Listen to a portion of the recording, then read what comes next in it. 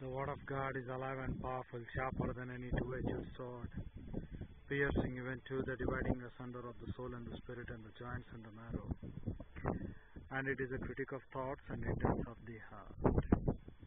All scripture is God-breathed and is profitable for doctrine, for reproof, for correction, for instruction in righteousness, that the man of God might be mature, thoroughly furnished unto all good works. Study to show thyself approved unto God, a workman that needeth not to be ashamed, rightly dividing the word of truth, or accurately handling the word of truth. One more day being renewed to the praise of the glory of our Lord and Savior Jesus Christ in this pilgrimage trip, being equipped under the privilege of our priesthood by the confession of our sins, in the divine energy and in the divine health, to communicate the divine word of the Lord, not according to the wisdom of this world, but according to the wisdom of the grace of Christ upon us, so that when we are surviving in this church age at the present era of time, we could uphold the word of the Lord to the maximum glory of Christ,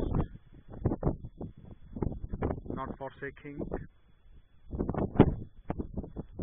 any of those things which our Lord has given for us. As He told to the Edomites while they were going through the land, for Israelites, not even a foot I'm going to give to you, the land of peace,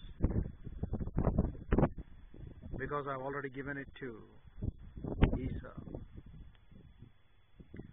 The same process today which is happening for us, when Lord is not able to give up 1 foot of a land, then how much more it would be for us today to understand this great truth. How can we live the glory of God on this earth to Satan? The church being a ground and pillar of truth, every believer being crowned with glory and honor, every believer being called to show forth the praises of Jehovah, every believer has been given to be a pillar in the temple of God, every believer being called to give, to sit in the throne of Christ with Him. Then who are we and why are we living out this great reality of the word? And why are we considering that which is not at all true and fair on this earth? Why we want to show forth the vain glory, vain show, and not to look upon the true word of Lord which has been given for us? The prayer of Apostle Paul in Philippians or Colossians teaches to us that they have to grow up more and more in the knowledge of Bible doctrine, so that they could be absolutely worthy to the calling wherewith Lord has called, so that they could really well please our Lord in this church age with the teachings of Christ.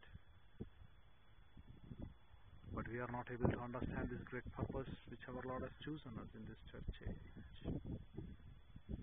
We are rather encouraging those things in the pulpits which is not at all fair, because these men have lost to look. If there is any pastor teacher who doesn't teach to you the isagogical, categorical and exegetical expression of the word with the right dispensing technique of dispensations, then dear brethren, take it granted that person is not from God. If he doesn't teach to you proper exegesis, that person has been deceiving you. He's been enticed by the lustful patterns of the old sin nature and is deceiving you and cheating you. But you are called not for this. You are being called to the greater glory of Jehovah in a day-by-day process of edification complex of the soul.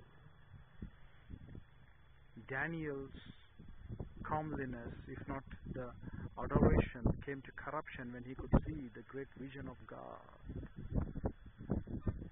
And he was out of his strength. He couldn't stand until unless that strength was given to make him to stand upon his knees and bend upon his arms. So is the great glory of Jehovah, dear brethren. We are not here to stand according to our own adoration. We are not here to do according to XYZ methods. But we are here purely for one simple reason, dear brethren, you believe it or not. To stand in the divine energy of Lord, to teach those things which our Lord God, the Holy Spirit, teaches to us, and to leave behind a great legendary impact in this church age, so that the believers can know and understand the truth of Bible doctrine. Their calling to be in the polity of privileges. Their work as Lord calls to them to be in this church age. Their teachings as Lord designates them to be as pure, as true, as correct. But we the believers are not aware of these things. We are not even considered to look that the high calling of our profession in our Lord, being the high priest, has executed those things which are no longer to be considered for us to be as painful. He has really endured them. But we the believers are not able to understand how much great privilege our Lord has done upon our lives. At least those elders during John chapter 8 realized their sin when their conscience was being throbbed, and they left and went. Today the pastor teachers are not taking to their heart what exactly is the sin of not rightly dividing the word of the Lord. You need to be very cautious, dear brethren, about these things. The life that we are going through is of a so important one. It will definitely take. And we are here to pay a huge price if you are really not able to execute the protocol plan of God. And if you are not really here to learn the wisdom of Christ. To Him alone belongs all the dunamis, inherent ability, all the riches, plausias. To Him alone belongs all the wisdom, Sophia. To Him alone belongs the iskun, the authority which He has to give to us. And we acquire it in a day-by-day process. A faithful man, as when Timothy was being told, commit this to them who are faithful men, who are able to teach. Didasko. Church has been designed for a day-by-day process of learning the word of the Lord, and the pastor teacher teaches. That's why the designation for him is a PT. But today they have changed the true meaning of this, and they have made that which is not at all right, perfect, and correct. And it is of a great pain for us to tell to you all these things. It is not of a great joy that we are telling to you, dear brethren. It is of a great pain. Now faithful men to handle the word of the Lord accurately. And they are leading upon those things which is not at all worthy to be taught of. And they are considered upon those things which are not at all worthy to be made known. It is of a real great pain for you all to tell those things, dear brethren. Therefore, consider over these things. Consider the short of a discourse. You need to know, you need to learn. But we are here not to quench the Spirit, quench the Spirit, nor grieve the Spirit. While Apostle Paul was writing the First Thessalonians, he says, squelch not. And he is writing Ephesians 4:30, he says, grieve not. Either of the two, if you are doing, you are not living glory to God. You are living unglory to my God. So consider over these things as we shall come back and continue tomorrow. With our headboard and eyes closed, the closing moments being dedicated to those who are here without Christ, without hope, and without eternal life. Inaudibly telling to Lord God the Father that you believe upon Christ, that is the moment you shall have this eternal truth. This eternal truth is for you for very simple believing in the Lord and Savior Jesus Christ, and you shall be saved. Whereas for the believer, the great merit is to grow up in grace and the knowledge of Bible doctrine. You shall learn to acquire the possession of the truth, and the truth shall set you free. And for the pastor teacher, the greatest merit is to carry Sotan Lagan, herald the word in season or out of season.